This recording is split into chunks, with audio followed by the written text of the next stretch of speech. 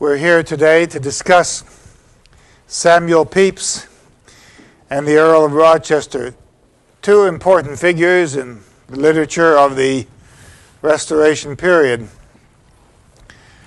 But it's interesting to know that you will know something here that no one in Pepys' day knew, and no one 100 years after Pepys' death knew. Because Pepys was a major figure in the early Restoration period, Samuel Pepys.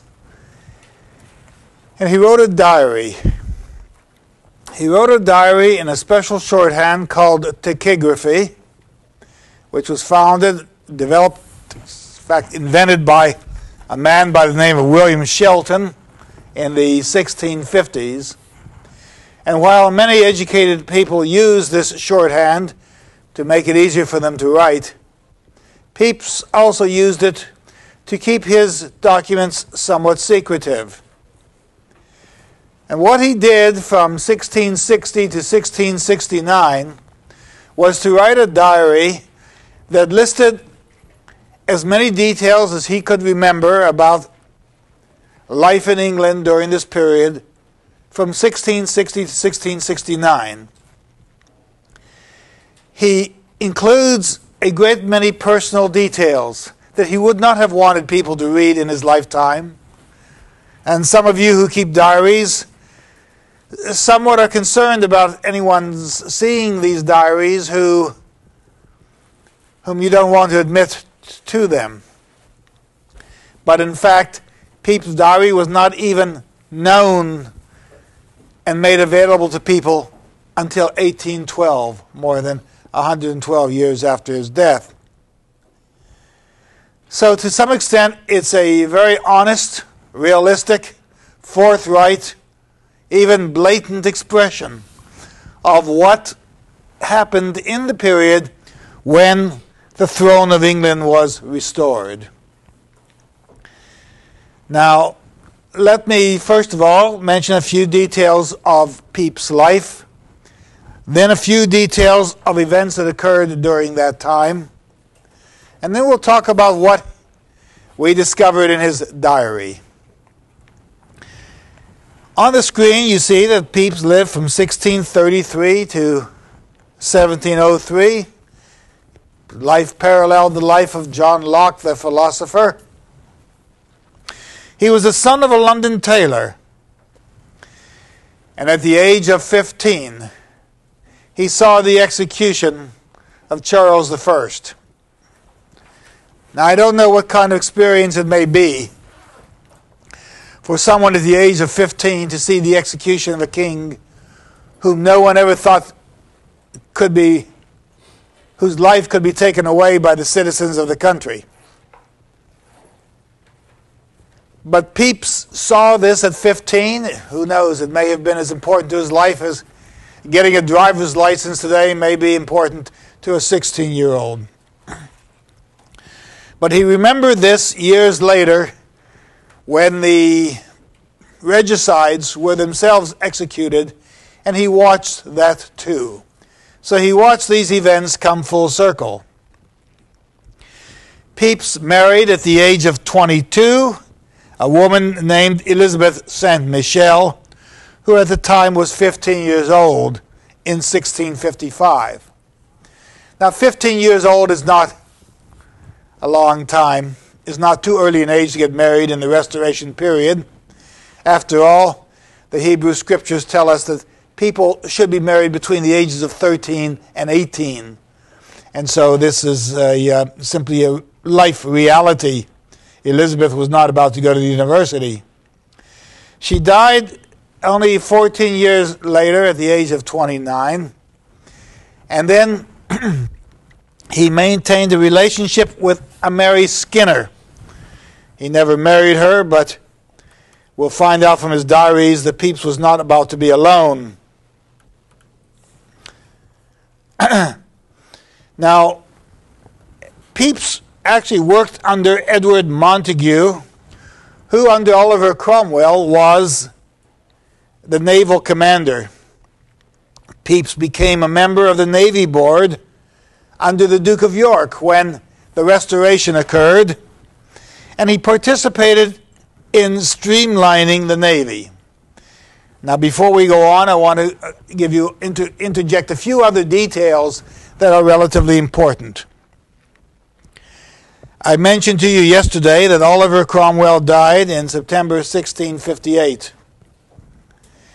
And Richard Cromwell, his son who took over, was overthrown April 1659, and there was an interregnum, a period when there was really no actual ruler of England.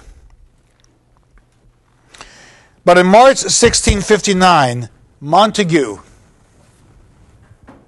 who was Pepys' superior, went to the Baltic to mediate a dispute between Sweden and Denmark, and then covertly entered into negotiations to bring back Charles II to England. So these operations were being handled in a clandestine fashion because no one knew what kinds of opposition they might encounter. In October 1659, the officers of the army took over, and the army was literally running England under General Monk. People didn't like the soldiers governing England, and the citizens mobbed the soldiers on December 5th. So it was very important to bring back a ruler to England, a king, someone who could be placed in control. General Monk moved his troops in January 1660. In April, a newly formed parliament was organized. And on May 11, 1660, a fleet sailed to Holland to bring back Charles II. Montague, Pepys' supervisor, was showered with honors and given a pension of £400 a year to honor him for having brought about and been involved in these arrangements. What is £400 a year? Well, in today's dollars, you take £400, you double them to make dollars, it's 800. You multiply it by 10, which is 8,000, and you multiply it by 8, about $65,000 a year he received in today's dollars as a reward for involving himself in these details. Now, Pepys was involved with the Naval Board all this time, and the head of the Navy during this time was the Duke of York, the man who's later to become James II. But in 1678, there was a real problem, and Pepys was involved in a disaster that might have destroyed his career. The Duke of York, people were suspicious of because he was an avowed Roman Catholic. And they felt that he was going to support a French-inspired movement to take over England by force. There was, in fact, some clandestine murders. There were some worries. There were worries that the Popish plot was going to take place. And so for a period from 1679 to 84, Pepys had to retire because of these particular fears. And you would have thought that would end his career. The Duke of York was implicated, but events worked in his favor. Now, there are all kinds of accusations at this point. Samuel Atkins, who was Pepys' clerk, was tried and acquitted of being an accessory to the murder of a Protestant victim, Sir Edmund D'Offrey. Pepys' private musician, Cesare Marelli, was rumored to be a Jesuit. Pepys was accused of being a secret papist. And he, in fact, spent 6 weeks in prison under the suspicion of having sold naval secrets to France. People keep selling naval secrets.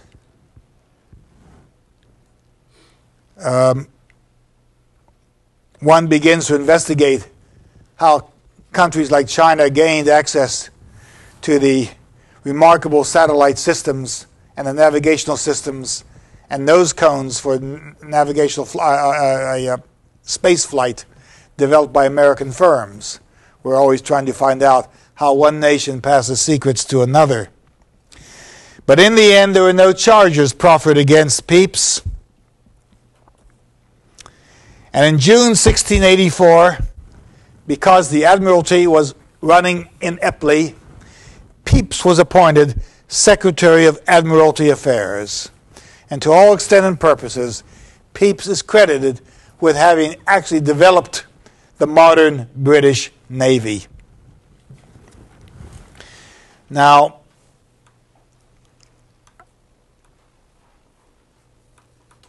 let's talk about this diary that tells us about these events and tells us about them in the most intimate fashion.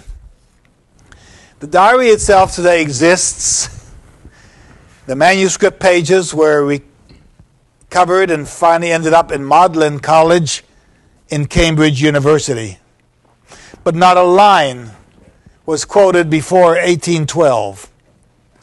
And the first edition, greatly expurgated, all the licentious, sexual, and salacious passages were taken out, appeared in 1825.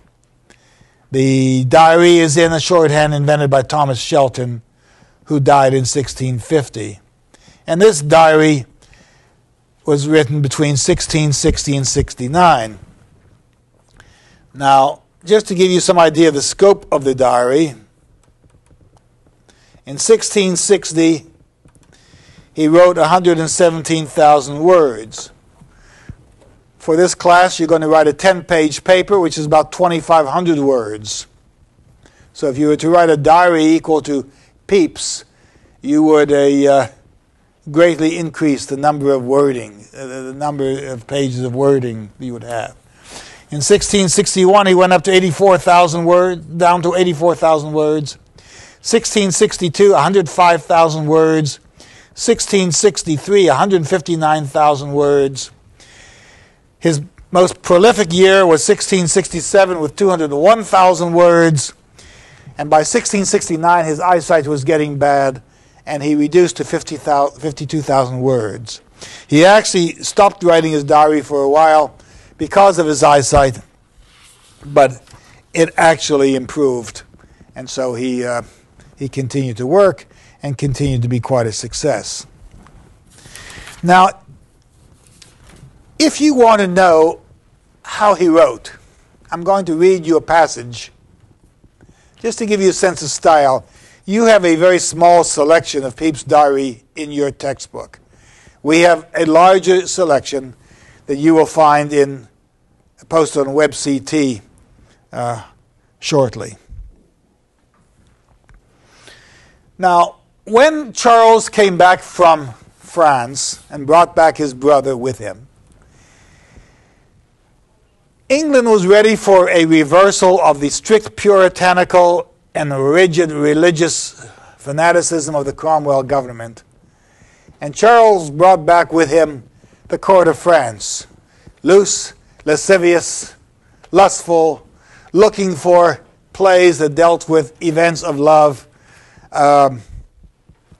people wanting to see situation comedy, just as we have on television. Charles II himself had a number of women whom he embraced because his own wife was barren. And he had with these women a number of children, none of whom could legitimately gain the throne. But in 1660, Pepys discovered that the Duke of York, his ward, had got the Lord Chancellor's daughter pregnant. And here's the way he writes it. October 7th, 1660. The Duke of York hath got my Chancellor's daughter with child, and that she doth lay it to him, and that for certain he did promise her marriage, and had signed it with his blood, but that he by stealth had got the paper out of her cabinet. So he agreed to it, he signed the paper saying he was the father, but he snuck it out of her closet some way. The king would have him marry her, but he will not. So that the thing is very bad for the Duke and them all. But my lord, that's the Duke of York, doth make light of it, as a thing he believes is not a new thing for the Duke to have done abroad. All members of the court found themselves with women who were pregnant. Discoursing concerning what if the Duke should marry her, my lord told me that among his father's many old sayings that he had written in a book of his is this one, that he that doth get a wench with child and marries her afterward is as if a man should shit in his hat and then clap it on his own head. So the idea was, if this is by accident, don't commit yourself to life, for life, to a deed that you did and engaged in momentarily.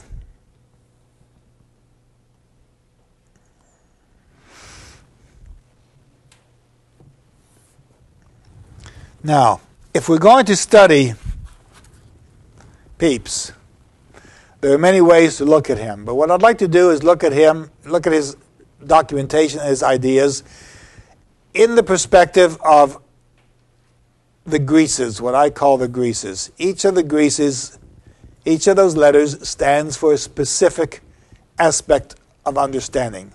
The G stands for government.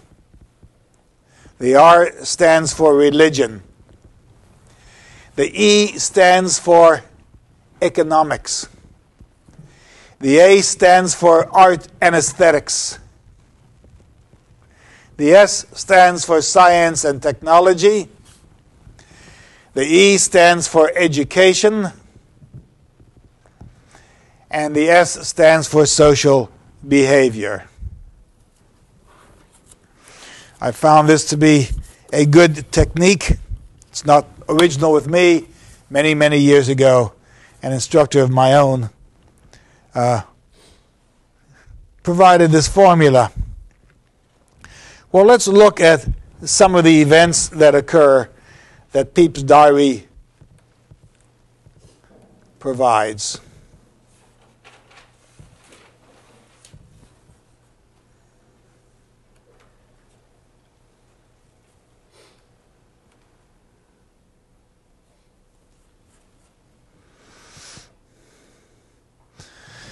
Under government, we see the arrival of Charles, May 23rd, 1660. Now, what's interesting, of course, and certainly interesting in a modern perspective, is that after Richard Cromwell's death in April 1659, it took almost a year to reorganize the government.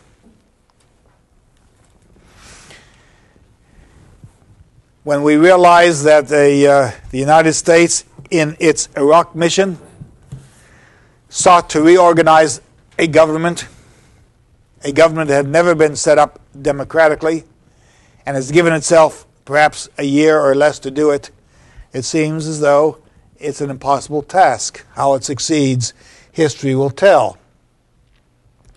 He talks about a committee meeting on Tangiers on October 20th, 63. That is, the Navy was concerned about trade.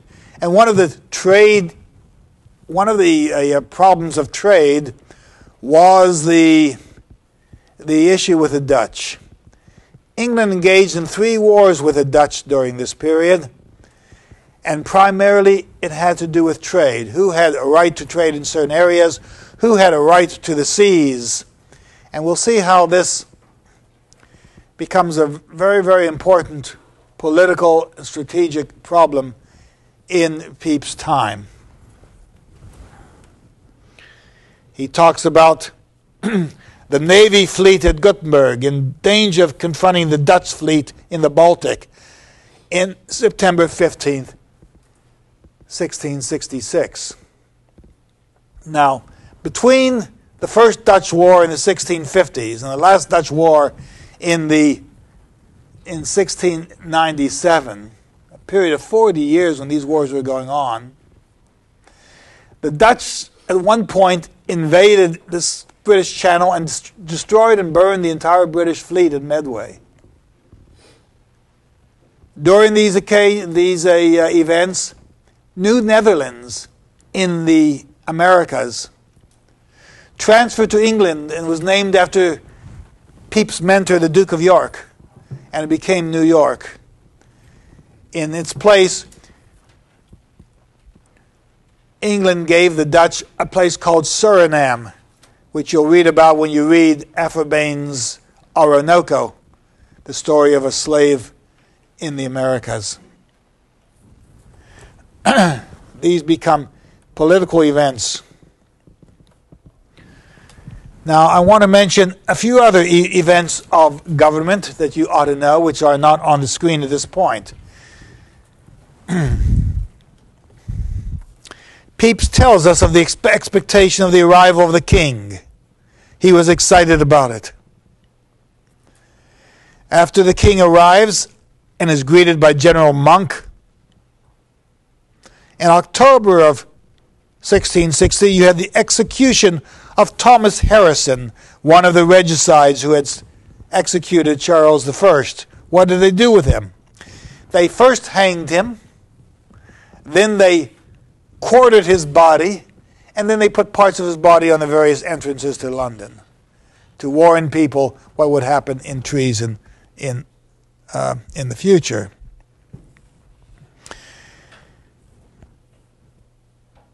Pepys in 1662 met to discuss the administration of the Navy, and he met with William Penn and various commissioners of the Navy Board.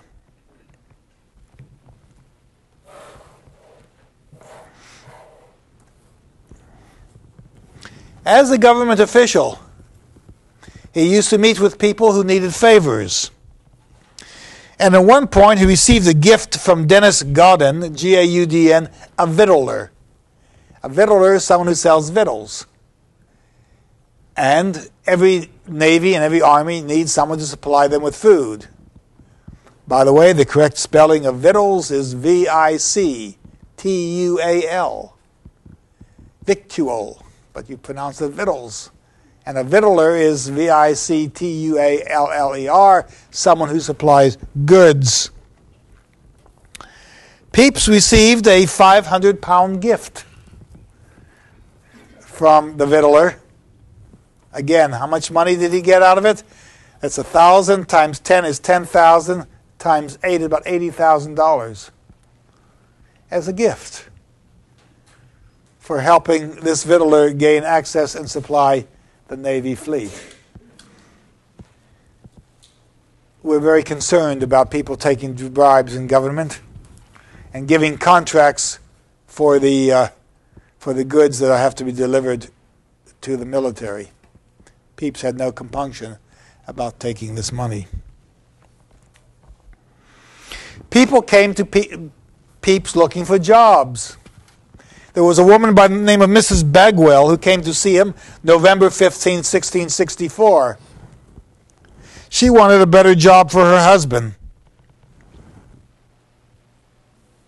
Pepys was a womanizer. And first of all, he did give a job to Mr. Bagwell, another job, but after he had gotten Mrs. Bagwell. And she was willing to sacrifice herself for her husband's future. Pepys talks about Mrs. Bagwell in his diaries. No wonder these diaries were postponed for 100 years after his life. In 1666, half of London burned down in the London fire. Pepys was worried that the fire might reach his home. He had buried his gold underground, but he felt that perhaps the French had caused the fire.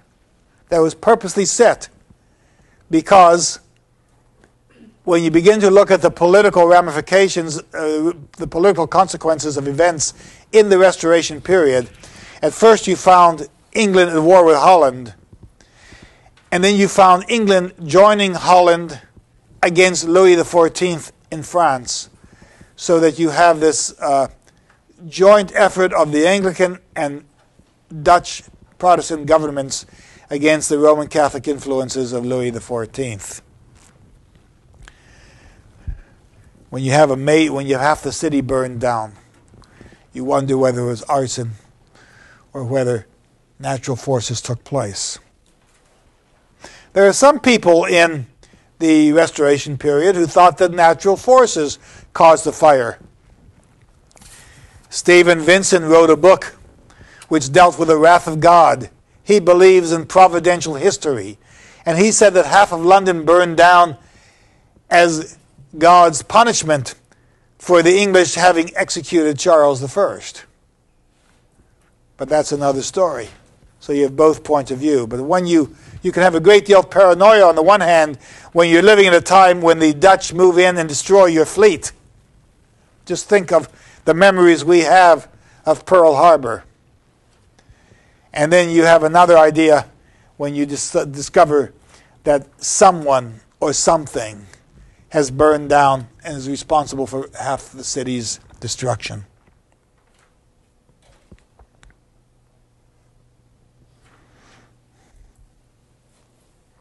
And finally, March 6, 1668, we have Pepys describing the Duke of York and giving us some idea of what he was like.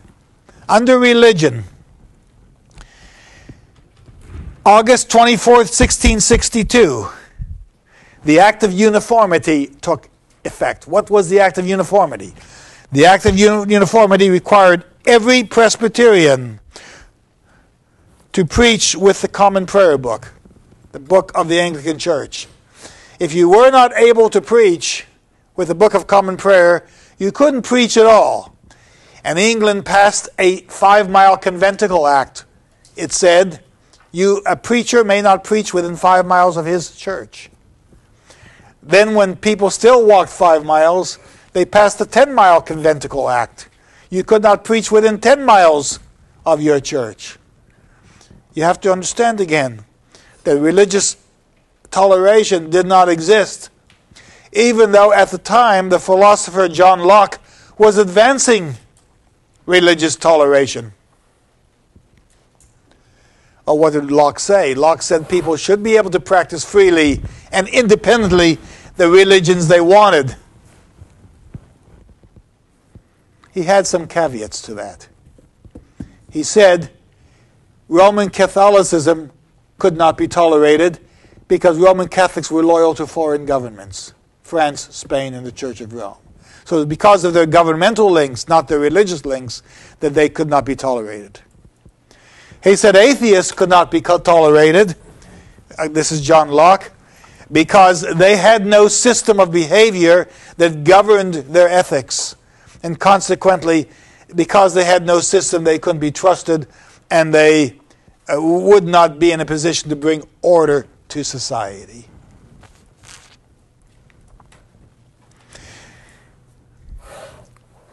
Pepys tells us that he went to hear Dr. William Bates give a sermon.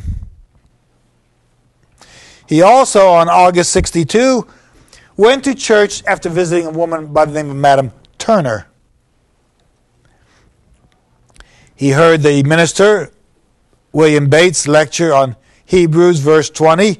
He thought it was a pretty good sermon.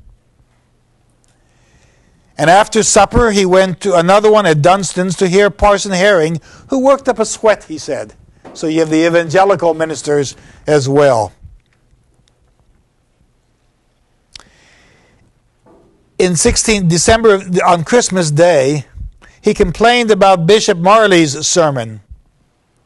He says, The bishop spoke of sins, but people whispered that the bishop gave no charity to the poor.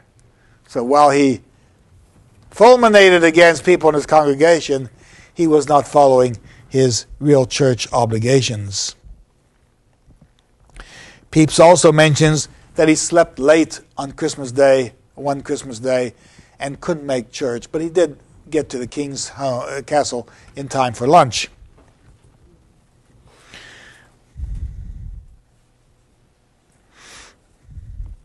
He also, in August 7th, 1664, saw thousands of nonconformists in chains being led to jail because they were not saying the prayers using the Book of Common Prayer.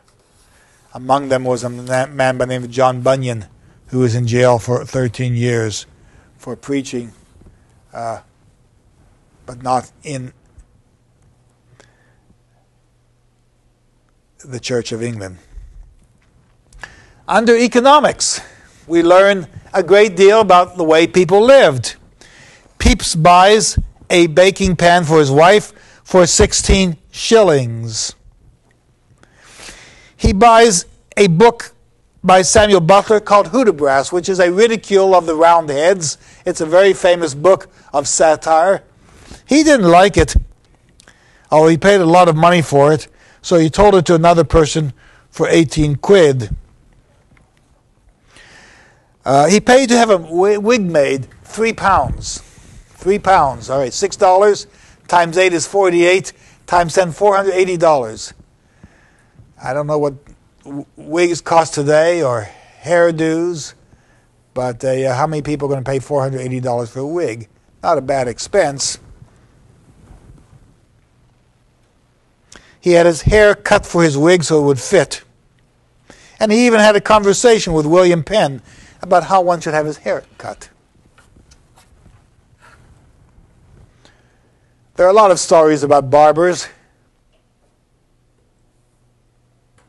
I always like to find stories about barbers. Pepys gives us a few. You remember that King Midas had the golden touch? And he found out that everything he touched and ate and swallowed turned to gold, so he pleaded to be rid of this curse of the golden touch. And he did lose the golden touch, but he had his head replaced with ass's ears to show how foolish he had been wanting gold.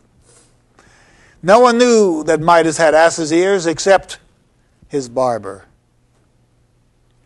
And barbers, you know, are very loquacious people. The Emperor Aurelius was asked by his barber, "How do you want your hair cut?" And the emperor said, "In silence." Barbers can't keep a secret. So finally the barber who cut Midas's hair ran out and he just shouted into the earth that Midas has ass's ears, just to get it out of his system. What he didn't realize is that Earth is female, Mother Earth. Women don't hold secrets. And consequently, the whole world learned that King Midas had ass's ears. I've got 500 stories of barbers I can tell you, but we're going to stop at this point and go back to Pepys. In 1664, Pepys said he spent £420. All right. That's 800 times 10 is 8,000, times 8 is $64,000. But he saved £540. He saved almost $80,000. So that was a good year for him. When the fire of London took place, he had buried his gold underground. And he was worried that he would have to dig it up. He had a savings of some £2,350 in gold, right? Now multiply that times 4,000 times 8 is 32,000 times 10 means he had about $3 million by that time. So he was doing all right.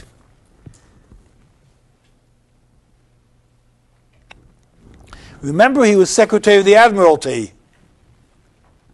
Being Secretary of the Admiralty meant when you captured an enemy ship, you got to share the profits.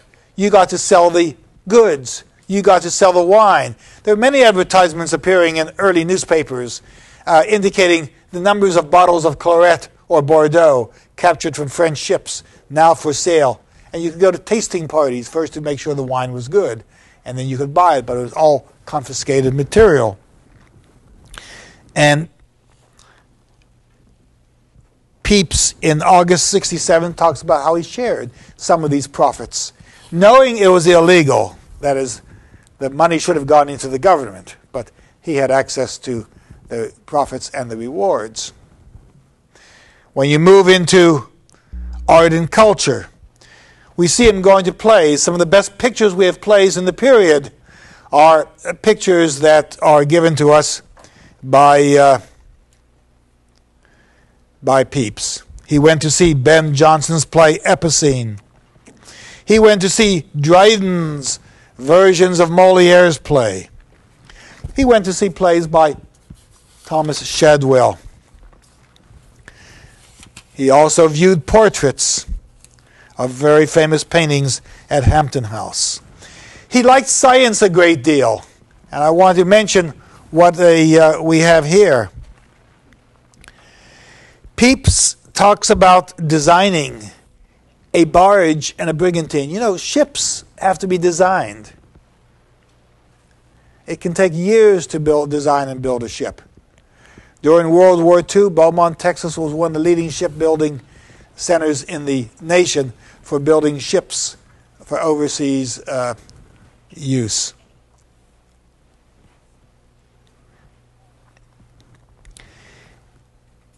He talks about disputes about medical practices. One time he was taking his coach home. This is November 22nd, 1663, and it broke down on the way home from the Earl of Sandwich. So he had no wheels. Took some effort to get there. August 64, he looked through a microscope for the first time and saw the wings of a moth and the wings of a bird. We have telescopes at the University of Houston capable of reducing objects 100,000 times, electric microscopes. Scientists involved in some of the finest research in the world. Pepys was fascinated with the wings of a moth and the wings of a bird under a microscope. And he was a member of the Royal Society of London, so he was aware of some of the best experimentation going on at the time. In June of 65, he talks about the plague of London. This was just about when the microscope was invented. I've mentioned to you that in 65 there was a major plague. Daniel Defoe writes a book called The Journal of the Plague Year and describes the thousands of people dying, being thrown in lime pits, nurses who fled their patients for fear of catching the plague from them, and some of whom smothered their patients to put them out of misery. But within 20 years, the plague was no longer a threat once people discovered scientifically what caused the plague and how bacteria traveled in the blood. He describes the Great Fire of London. I've mentioned 3 houses burning down and firefighters blowing up houses to form a fire break so that the fire wouldn't spread across other areas in London. We keep reading about fires in Los Angeles and the losses of hundreds of homes that they need protecting. But Pepys has another way of looking at the way these houses burn down. He's looking at the loss of rent to businessmen. He says, by his computation, £600,000 in rent have been lost by the burning of these houses and by blowing up these houses. Now, remember, this is a man who's a businessman. He's making his he's developing a perception. And his perception is the way he sees the world developing and the way he sees himself surviving. And then, of course, he describes the scientific technology involved in the Dutch wars, the kinds of ships you used, what happens when an entire fleet is destroyed and you have to build from scratch.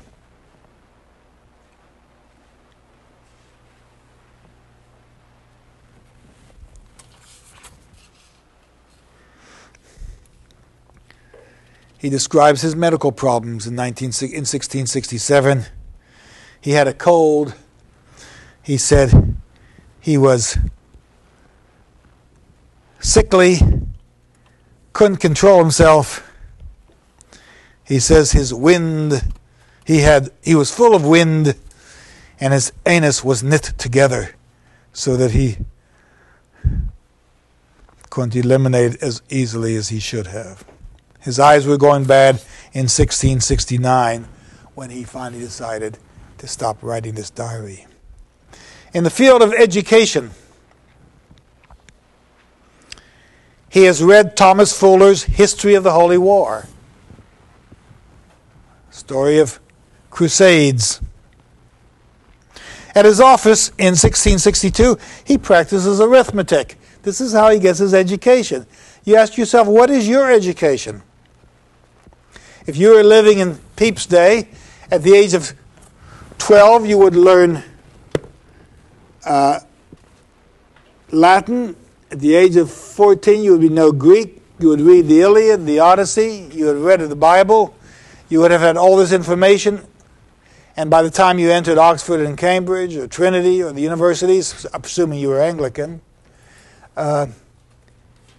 you were fluent in the classical languages.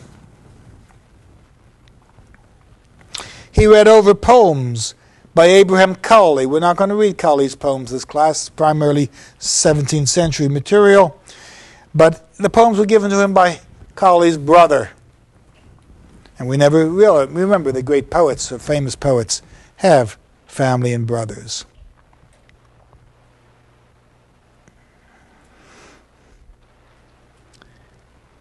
The Pepysian Library, which exists at Magdalen College today, honors his reading, his education, and his life. Now, when we move into the last category, social behavior, you get a great deal out of the Pepys diary that you wouldn't otherwise get. Now, remember, it's a diary, but it's not altogether spontaneous. There are examples of different types of papers being used, and even examples where Pepys would write down what he thought and then rewrite it. So what you have is the articulation of ideas well expressed, not hastily done. That's the way you all should write. You should think a good sentence. Don't write to revise necessarily, although you will have a chance to revise. But always write to put down a good sentence the first time. Think a good sentence. Let the good verbs, the good nouns come out. Avoid the use of the word thing, which has no intrinsic meaning. Avoid as much as possible beginning sentences with th words. And then when you sit down to write, before you write the sentence, think it out. And write down the best sentence you can, so that when you finish writing, your revisions, while they may be important, are minimal or at least substantive and not accidental. Now, what did he tell us about the way people lived? He talked about the king's diet in 1660. The king ate peas and pork and boiled beef. Picked up the Houston Chronicle today, and it said that there are restaurants in this city that claim they're selling veal dishes, but they're actually substituting pork. And it's very, very offensive to people who follow religious ritual rules that forbid the use of pork, and they don't understand that. And so there's several restaurants in the city that are being investigated for substituting meats of this sort. But this wasn't a case with the King of England. Pork was something that you could keep salted, and you could, because you did not have refrigeration in the Restoration period, right?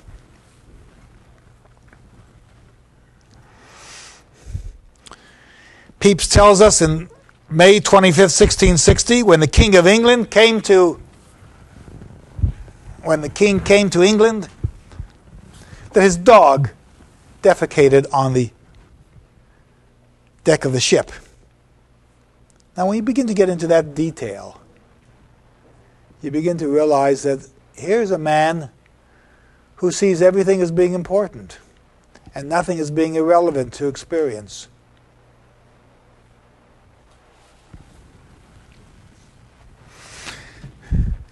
How did you come to class today, Miss Crockett? By what? By a bus. All right. Trailway bus, city bus. It's a shuttle from the place I live A shuttle bus. Okay, well, what we're asking is something more explicit. Pepys would have been very explicit, you see. How did you get to school today, Mr. Dickerson? Okay.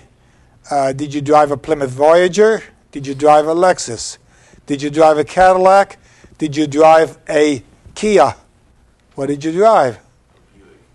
All right, a Buick. Was it an old Buick with the high tail fins from out of the 70s? 1990 Buick. All right. Pepys would have told us what he drove, what style it was, what year it was. If he tells us what the dog does on the ship, on the deck of the ship, at the momentous moment when the king returns from France through Holland, he wants us to be specific. No one drives a car. You drive a specific car. No one drives the same highway. You drive Braeswood to 610 to Scott Street, and then you switch to McGregor. You're always doing something in a very explicit fashion.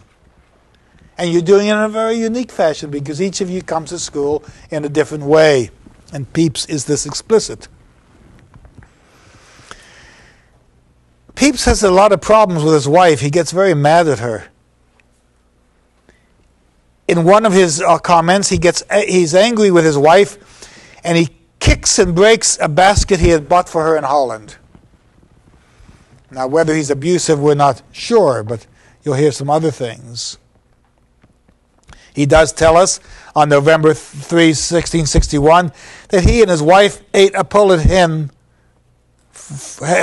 pulled hash for supper. But on August 1662, he went to Madame Turner's and made a date to dine with her, and then he went to church. On September 27, 1662, his wife returns home and finds him with a maid on several occasions. On each occasion, the maid was forced to leave, and Pepys was very upset that the maid was forced to leave. Pepys didn't like his wife's parents. He had in-law problems. He said they didn't have any money. They were poor. He didn't like anyone who wasn't poor. And he had to offer them some support. That seemed to grate on him, giving them money. October 24, 1662, he claims that he's sporting in bed with his wife. And he, on numerous occasions, we find him sporting in bed with his wife, with his maid. We're not sure about Mrs. Turner. October 24, 1662, we find out that Charles II marries Catherine of Braganza. And she's the daughter of King John IV of Portugal. This is a very important marriage. The Queen knows of the King's mistresses, but she ignores it. I don't know how many wives of leaders of countries ignore their husbands' trysts with mistresses. Fortunately, we never have problems like that in American politics.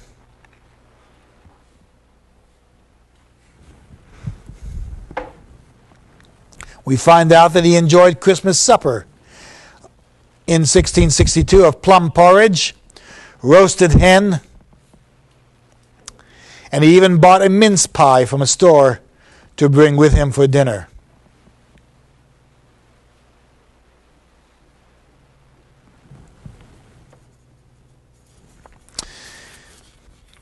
One of his servants, Sarah, was discharged from the household. Was discharged from the household for saying nasty things to William Penn about Pepys and his wife.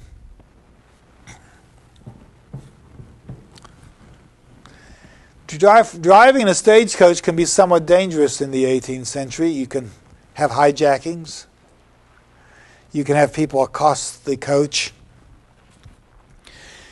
On October 20th, 1663, Mrs. Pepys was accosted in her coach by a rapist who tried to attack her. He was beaten off by the coachman, and Pepys reports this action too.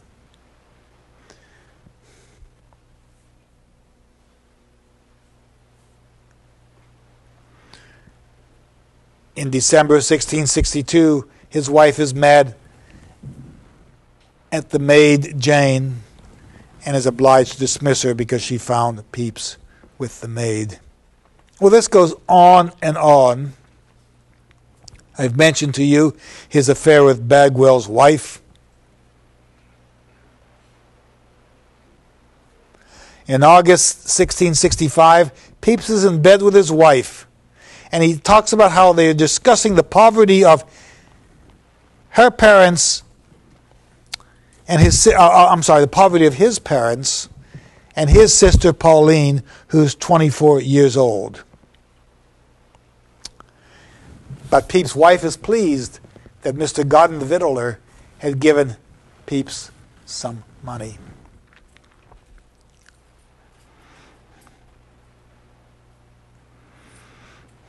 We see people in the household playing the harpsichord. We find out in 1665 that Pepys has bought his wife a necklace of pearls. Pepys in the same year speaks admiringly of Mrs. Harsley, and he propositioned her on August 5th.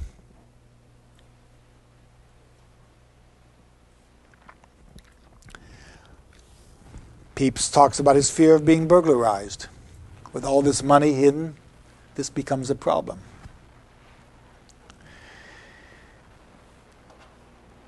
And at one point, Pepys refers to going to the playhouse with his wife and Mrs. Pepys' companion, Deborah Willett. Deborah Willett joined the household in September 1667. Mrs. Pepys caught Pepys making love to her, and she departed in 1668. Well, we can go on, and you ask yourself, is this literature? If you don't consider it literature, it's well written. It certainly is the material of which literature is made. Now I want to move on to a second speaker. This is a second writer. This is the Earl of Rochester, John Wilmot, the Earl of Rochester, who was an interesting fellow in the Restoration period.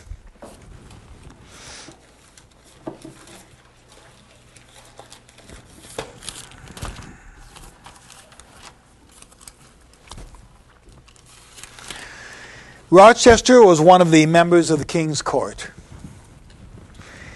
He had made a name for himself fighting in the Navy, and he became one of the courtiers that surrounded Charles II. He wrote poetry celebrating the revelries, the good life, the drunkenness, and the lasciviousness of the court of Charles II. He's written a number of poems that we ought to look at. First of all, John Wilmot is the second Earl of Rochester. He lived from 1647 to 1680. In 1680, he was described this way in a book called Some Passages of the Life and Death of the Right Honorable John Earl of Rochester. He was a graceful and well-shaped person, tall and well-made, if not a little too slender. He was exactly well-bred, and what by a modest behavior natural to him. He had good conversation. He was easy and obliging in his conversation. He had a strange vivacity of thought and vigor of expression. His wit had a subtlety and sublimity, both that were scarce and imitable. He was a man who was involved in the Dutch War.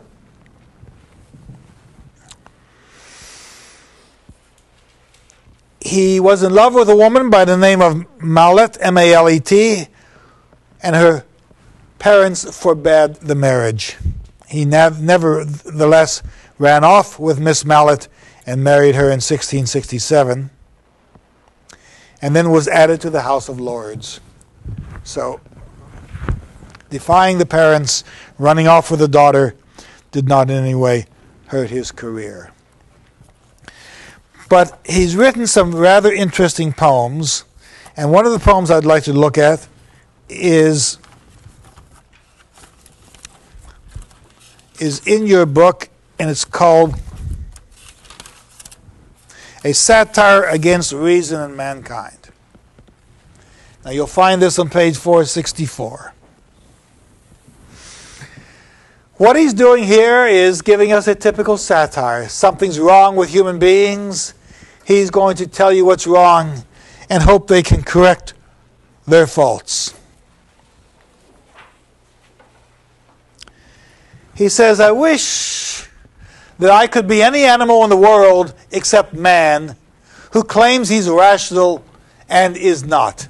And the poem begins this way. Were I, who to my cost already am, one of those strange, prodigious creatures, man, a spirit free to choose for my own share what case of flesh and blood I please to wear, I'd be a dog, a monkey, or a bear, or anything but that vain animal who is so proud of being rational. Now, of course, he lived in a life that pretty much ignored rationalities. He lived for lust, he lived for love, he lived for sword fights. He found himself in more fights than one might expect. And so he begins to discuss in this poem what human beings are and what makes them unreasonable. Now it's a relatively long poem of some 225 lines. There are others that will be up to 1,000 lines. But I'm going to pick out some lines here just to give you some idea what he's saying. We know that Locke speaks about the senses. You learn from your senses, not from some spiritual force above. John Locke said that we are born as a tabula rasa, a blank page. And this page fills up with information and ideas that shape our lives. The idea of the tabula rasa differs from the idea of divine inspiration. And when we talk in the 18th century, in the Restoration period, of sensationalism or sensationalist behavior, it's all behavior based on the senses. We're not talking about something that's extravagant or particularly unusual.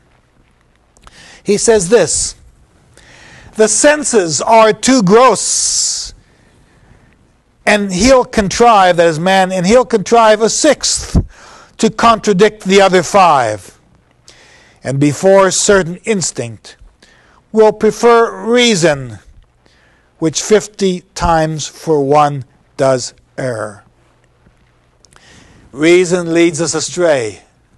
Reason leads us into paths that we think we can avoid but encounter otherwise. We try to think philosophically, he says, but philosophy is not the answer if it's in the abstract. He says, our mind leaves the light of nature sense behind. Pathless and wandering ways it takes through errors, fenny bogs, and thorny breaks. Why is it that people of good sense fail? Why is it that people of good sense make the wrong decisions? Why is it that people with power take avenues that seem to ignore rational processes of understanding? What is it about human understanding that denies rational behavior? He says, the misguided follower climbs with pain mountains of whimsies heaped in his own brain. Stumbling from thought to thought, he falls headlong down into doubt's boundless sea, where, like to drown, books bear him up a while.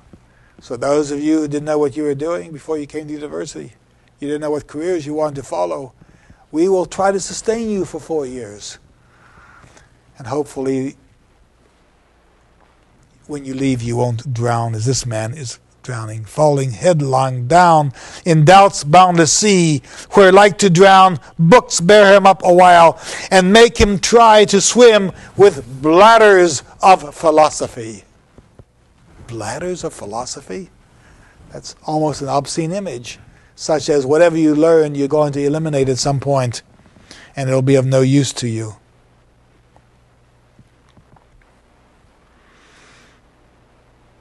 Why do people depend on rationalism? Why do they depend on reason? In hopes still to o'ertake the escaping light, the vapor dances in his dazzling sight till spent it leaves him to eternal night. You want to learn. You want to do better. And the more you learn, the more you feel you have yet to know. Education for some people becomes a desperate search and a frustrating search, because as you expand your ideas need further expansion. What happens when you reach the end of your life and you've been disappointed? Then old age and experience, hand in hand, lead him to death and make him understand, after a search so painful and so long, that all his life he has been in the wrong. How can you live a life and then finally know at the end that it's all been wrong? Huddled in dirt, the reasoning engine lies, who was so proud, so witty, and so wise. He calls man a reasoning engine. Miss Charles, what do we think a reasoning engine is? He calls man's mind, man, a reasoning engine.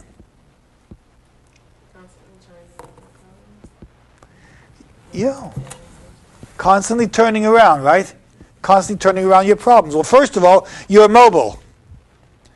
So you have arms and legs, and you can propel yourself. You become an engine. This is before the steam engine was involved, but there are ways of mobilizing. And you are a reasoning engine because you have the ability to determine where you're going to go. And since an engine is mechanical, it should function very perfectly. It should function perfectly. But something happens in the mind, and this engine moves in directions that are totally irresponsible, totally irresolute, and finally failing. What causes these problems? One of them is pride. Pride drew him in as cheats their bubbles catch, and made him venture to be made a wretch. I want to mention something here. These words rhyme in this poem. Catch and wretch don't rhyme, right? They should. But you've got to think Irish. And so I'm going to read it to you the way you should probably read this rhyme. It goes like this. Pride drew him in as chates their bubbles catch, and made him venture to be made a wretch. Catch and wretch become the word. You don't say catch or catch. Sometimes in the South it's a double syllable word, catch. Catch and wretch. Anytime you see the rhyme doesn't rhyme, think English or think Irish in the 18th century and make sure it rhymes. They all rhyme. There's no such thing as a sight rhyme in 18th century Restoration literature. Pride drew him in, as cheats their bubbles catch, and made him venture to be made a wretch. His wisdom did his happiness destroy, aiming to know the world he should enjoy. Some people overreach. You want to figure out how the world works. You want to study the mechanics of the bee. You want to study the mechanics of the ant. You want to study the way the meteors flow. You want to judge when the planets are going to arrive. You're going to try to even time the arrival of the planets, such as Halley's planet. So you become transfixed with the frustration of not being able to know the world, when what you ought to do is enjoy it. Now, we're going to move from that poem to another poem called Signor Dildo on page 471. A dildo is a device that substitutes for the male phallus. And Rochester dedicated this poem to Charles II. Charles was known for having a lot of women. First of all, Catherine of Braganza, his wife, was barren.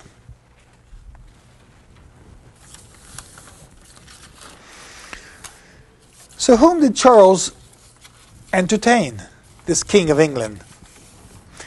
Lucy Walter was the mother of the Duke of Monmouth. We'll read about him in another poem.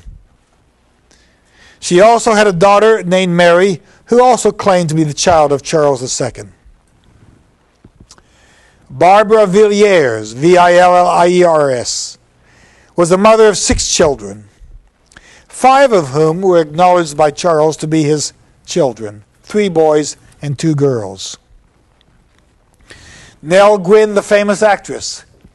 Remember, in Shakespeare's day, only males acted on the stage. By Charles's day, women were on the stage. And one of the reasons women were on the stage because Charles' most famous mistress was Nell Gwynn, the mother of 2, Charles and James. Moll Davis was the mother of Mary Tudor, apparently Charles's daughter. Louise de Keroualle had 1 son, presumably by Charles. Elizabeth Killigrew had a child by the name of Charlotte Jemima, apparently by Charles. Catherine Peggy had a son known as Don Carlo. No less than 4 of the king's sons were named Charles. 2 of them were James, 1 was Christian Henry, another nicknamed Harry. His daughters were Charlotte, Anne, or Mary, but they were not the future queens of England, who were the daughters of James II, not Charles. This is the story of King David. The king must procreate. Remember, in the Bible it says David was old and cold. Well, when the king was cold, that means he could not procreate anymore. Therefore, he was useless. What did the Hebrew people do? They brought in a young girl by the name of Abishag to try to stimulate David, and she failed. And David was doomed to die. Abishag then goes into Solomon's court. So the idea that the king should be able to have many mistresses or many children was understood. Thomas Jefferson, many years later, when he had a love affair with Sally Heming, his black slave, and had children by her, was accused of trying to populate America with Democratic votes. And of course, that's a very famous story. Well, if you look at this poem that is in your text, it's really a fun poem. It actually it was one of the reasons why Rochester was dismissed from the court for a year, by insulting Charles, by openly claiming to announce what he was doing in private. He says, "You ladies all of merry England, who have been to kiss the Duchess's hand, pray did you lately observe the show, a noble Italian called Signor Dildo? The Signor was one of her Highness's train, and helped to conduct her over the main. But now she cries out to the Duke, I will go.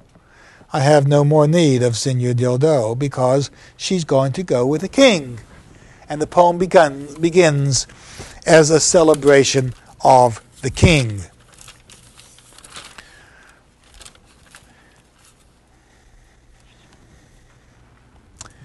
We're going to conclude with another poem on page 469 of your text, called The Disabled Debauchee.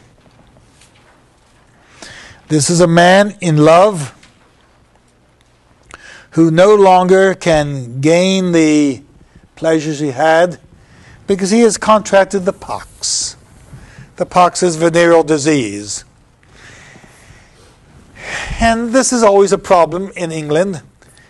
But in the court of the Restoration Court of Charles II, there was a doctor by the name of Condon, Condon, who came up with a device to achieve birth control by sewing together the intestines, sheep's intestines, as a protective device.